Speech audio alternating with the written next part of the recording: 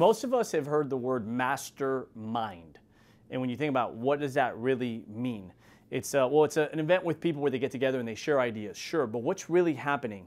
That there is a mind that when your mind, my mind, everybody else's collective mind gets together and we share our thoughts, there are new thoughts created. You may have A, I may have B, and we form that together and it becomes ABC, right? And it's better that those two parts together are better, right? They're more valuable than the sum individually, collectively. And so I go to this mastermind in the insurance industry at this gentleman's house, multi-million-dollar home, and I'm looking to see what's going to happen because I've never been to a mastermind.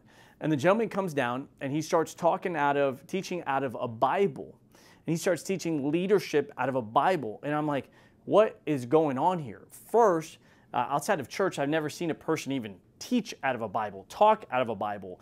And then sometimes we have this misconception of multi-millionaire, you know, you don't talk about God, versus like, no, the reason I'm a multi-millionaire is because of God.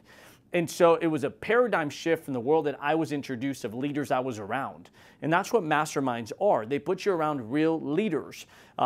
Different between a manager and a leader. I was around managers at that time that I classified as leaders because I hadn't been exposed to leaders.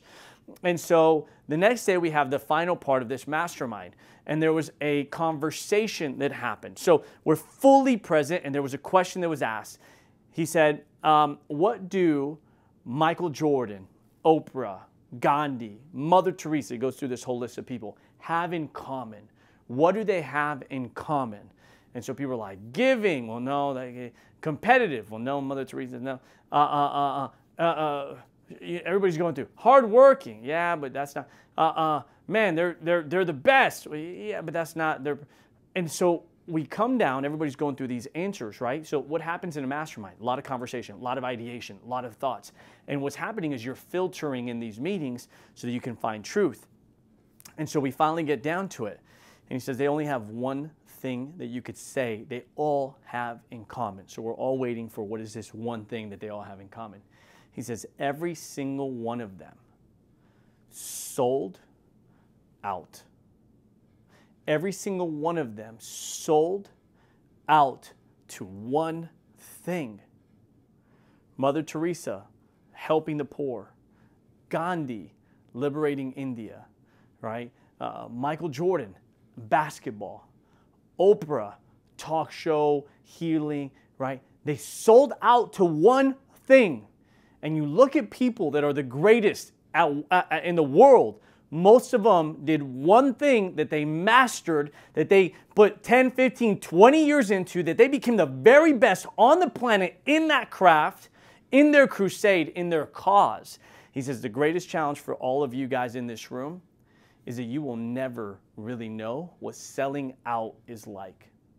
I remember quitting my job that day and saying, I'm going to go into the insurance industry and I'm going to make this work. I dropped out of school, I quit my job, and I made insurance work. And today we make a 7-figure income in the insurance industry. But I had to say no to all these other opportunities that came, but it came from the power of a mastermind. So many of you guys right now have option A, option B, C, D, E, F, G, H, I, J. Like literally you have an alphabet of options. And until you start crossing those off and you eliminate them, will you ever really actually get clear on what is your one? And then once you have one and you don't have any other alternative, then you have to make one work. So then you give everything to that one, and then you realize that you can have and do and live the life you want to live when you become obsessed on one thing and you sell out. If I didn't go to that mastermind, that small intimate group, that brainstorming session, would I have gotten that breakthrough? I don't know. I don't know. But I know that because I attended the mastermind, my entire life from that day on was forever different. Because I said, I'm going to sell out to this industry.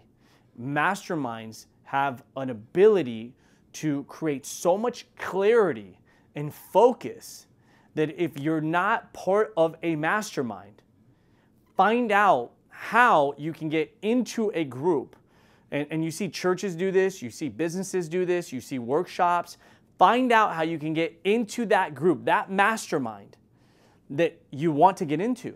And the last part of this is start looking at the people in life that you admire, that you want to be more like, or take qualities of their life and you yourself evolve into that. And start figuring out how you can start collecting those relationships so that you can form your own mastermind. So that every time you're thinking about doing something in life, you know, hey, these 7 people, these 3 people, these 5 people, these 12 people, I'm going to have a conversation with each one of them to get their perspective. And we're not going to go through like who to have in your mastermind, but I believe that there's faith, relationships, marriage, business, finances, leadership, age, failure, successes. Like, you want people that have wisdom, that are going to be able to share that wisdom with you, because you get one life and it goes by so damn fast that you don't have time to go through an experience and make all those mistakes if you really want to get to where God is hoping that you do and where you know that you want to be. Take care, everybody. We'll see you on the next video.